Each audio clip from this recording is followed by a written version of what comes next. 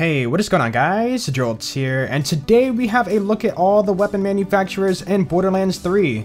We have Hyperion, Vladoff, Dahl, Atlas, Maliwan, TDR, a new one, it might be Iridian, Torg, and Jacobs. So first off, you can see here we have Hyperion, and they look pretty different. You still have the red stripe and the black skin, but for the most part, these look pretty different. I like that. And down here we have the description of what they do, and we have aim down sights to take cover behind a weapon-mounted shield, and keep your finger on the trigger for increased accuracy. Now earlier in the trailers we did see a shield over the characters, and that is actually from the weapon itself, from Hyperion. That's a cool feature, and it looks like that Hyperion will be a little more defensive. Now we have Vladoff, and I'm just gonna say now, all the weapons look different. They're not like they are in Borderlands 2, and they're doing completely different things too. And we have this thing here which has rockets on the front of it, which is pretty awesome. And down here we have the description: augment these rapid-firing, ammo-hungry guns with under-barrel attachments including tasers, rocket tubes, and additional gun barrels. That sounds like a lot of fun. Alright, onto Dahl. We have the same kind of color scheme like in the previous games. We got that green color camo and also the kind of white and blue camo. This one might lean more towards how it was in Borderlands 1. And look at this thing right here. I don't know what it is, but I'm very curious about that.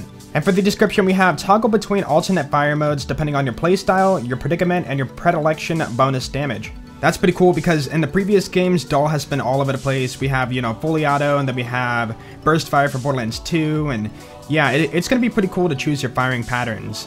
Now onto Atlas, we have some pretty crazy stuff here. Atlas did not return in Borderlands 2, but it was a thing in Borderlands 1, but it was never this kind of crazy. And down here we have Step 1, hit your enemies with tracker tags. Step 2, unleash a hail of smart bullets that track towards your targets. And Step 3, loot. So it seems like if you have like bad aim or something like that, you can probably go Atlas and kind of, you know, hit easier because your bullets are going to be smart and kind of track your targets. Onto Maliwan, we have 4 more weapons, a pistol, and I'm not even going to guess those because I have no idea. But Maliwan has a really clean, futuristic look, and I really do enjoy that.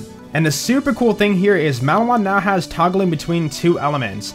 So you can go corrosive and fire, you can go shock and corrosive, or whatever you want. Charge your weapon and deal a guaranteed elemental damage with your finger glued to the trigger. I remember seeing in the trailer we had this kind of charged shot, and that looks like a Maliwan weapon. Onto TDR. So TDR looks to be about the same. You chuck it, it explodes like a grenade. You can see down here, toss your gun like a grenade to reload. Then watch it pursue a nearby enemy as a fully loaded version Digistructs in your hands. TDR sounds pretty similar to how it was in Borderlands 2. Now, this is speculation, but the scene where you had the gun that was running on legs, that could be a TDR weapon. It looks very similar to a TDR weapon, and that'd be a really cool feature to have in the game. Now, onto the crazy new weapon type. It looks like Iridian tech. Anyways, you can see that we have these crazy, futuristic, kind of sci-fi-like guns. So reading the text down here, we have enjoy uninterrupted damage dealing courtesy of infinite ammo magazines, occasionally interrupted by unpredictable overheating. Now the word here is infinite. So in Borderlands 1, Iridian weaponry had infinite ammo, and that leads me to believe that these are probably Iridian weapons. Now as for the overheating part, that is a new mechanic, and I hope it doesn't, you know, take away from the weapon too much, but we'll have to wait and see. Okay, so on the Torg, we have 4 new weapons here, and I do want to point out, this looks like a sniper. We didn't have Torg snipers in Borderlands 2, we did in Borderlands 1, so I'm very curious to see how that's going to work. And down here for Torg, we have switching between regular and sticky projectile fire modes. Stickies do more damage if a bunch of them detonate on the same target. So it sounds like just like Dahl, we have 2 kind of firing patterns, and we can choose what we want to do with our guns. Now back in the first game we had all elements for Torg, and then in Borderlands 2 it was only explosive. I do want to point out on the side of the gun here you can read the word explosive, so it might still be locked to only explosive, which would make sense. And finally we have Jacobs. So you can see here we have 4 guns, and it has like an old school kind of look. That's kind of how Jacobs has always been, and at the same time too we kind of have a modern look with it too, and I think it turned out pretty well. For Jacobs, deliver devastating critical hits to enemies, soft and sensitives, then joy puke as bullets ricochet towards other targets.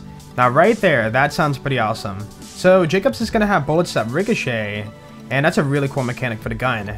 Finally, I do want to point out that Bandit does not appear on this page at all, so I don't think Bandit's going to be returning. So let me know below what you guys think about all this, and go ahead and comment below what your favorite manufacturer for the new bonuses are. And of course, if you did enjoy the video, please be sure to leave a like because that'd be awesome, and I will catch you guys later. Yeah, peace out.